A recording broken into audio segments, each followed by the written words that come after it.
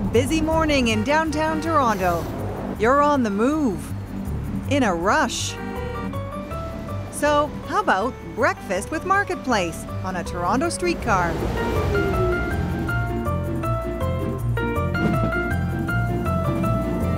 Hey everyone, we're serving up breakfast at Marketplace.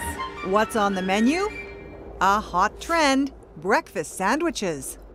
With every early morning rise, you rub the sleep out of your eyes. Seems suddenly ads for 'em are everywhere. This is turkey. Yep, turkey sausage.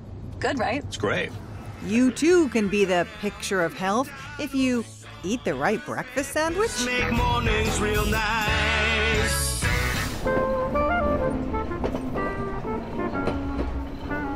We've got turkey, sausage, bacon, breakfast sandwiches for everyone.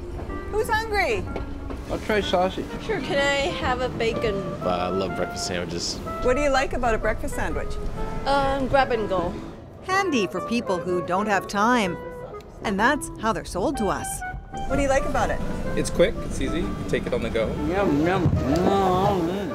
Small wonder the industry's hungry to win you over.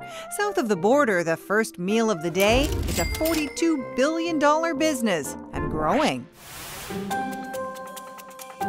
They look fresh and hot, but which ones are a better way to start the day? We bite into 3 popular choices from 3 of Canada's biggest restaurant chains. From Starbucks, the sausage and cheddar sandwich on an English muffin. We've got McDonald's bacon and egg on a whole grain bagel, and Tim Hortons turkey sausage on a biscuit. I would love to have the Starbucks sausage. Okay, so there you go. Tempting, but how much sodium's under that A wrapper? whole bunch of sodium in it, almost 1,000 milligrams. Oh my goodness, So that's not good. Not good at all, says nutritionist Leslie Beck. Adults aged 19 to 50 need every day only 1,500 milligrams of sodium for health. So if you have a breakfast sandwich that's got 1,000 milligrams of sodium, you've already consumed two-thirds of your day's worth of sodium in one meal. The McDonald's option, even more sodium. And Tim's tops the chart. Too much of that? Is linked with a greater risk of high blood pressure, stroke, kidney stones, and maybe even obesity.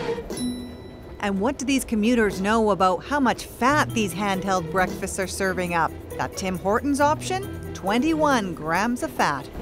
No, I don't want to eat it. McDonald's bacon and egg sandwich and Starbucks sausage and cheddar, both almost 30 grams of fat. And there's about half the fat that someone should have in a whole day. Well, thank you. And how do these brekkies stack up when it comes to counting calories? There are more calories in it than in a Big Mac. Really? Yep, this McDonald's bacon and egg on a multigrain bagel packs 610 calories, 80 more than a Big Mac. I did not know that. That is very gross to hear. It's supposed to be a breakfast sandwich. It's not a good way to start the day. As for the more pricey Starbucks option, This has 500 calories in it. 500? Oh wow! I would do a lot of exercise to burn it off. Get off the streetcar and walk to your destination. and that leaves our Tim Hortons sandwich made with turkey. Turkey is supposed to be like the least fat meat. That's what I heard, that turkey is the best meat. Is it? We hit 3 drive-thrus to find out. I'd like to order a breakfast sandwich, please. Which one has fewer calories, the bacon or the turkey sausage? Turkey sausage. Turkey sausage? Yes. I believe turkey. Yeah, bacon has more calories. Sounds right, but the turkey sandwich is a bit bigger, so get bacon or turkey on a biscuit and you're actually taking in the same amount of fat and calories. They see the word turkey on the menu and they think that's a healthier choice, but turkey sausage is not turkey breast. It's a processed meat, so it's going to have more sodium and also more fat. Since so many of us still have to eat on the go, how can we make better choices? If you're looking to save calories, opt for an English muffin because they are smaller, there's less bread. They all have an English muffin option, like the Golden Arches Basic Egg McMuffin, the breakfast sandwich that started this craze more than 40 years ago. It's got fewer than 300 calories. The next thing, choose egg whites if you want to cut cholesterol and saturated fat. That's definitely a lighter choice. Tim Hortons egg white breakfast sandwich, just 220 calories. And skip the meat.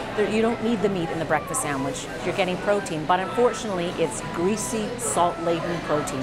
How about Starbucks spinach and feta wrap with egg whites? Also in the under 300 calories club, but spoiler alert, it's packing a lot of sodium. Thank you very much. Everyone's fed, for better or worse. So that's a wrap on breakfast sandwiches.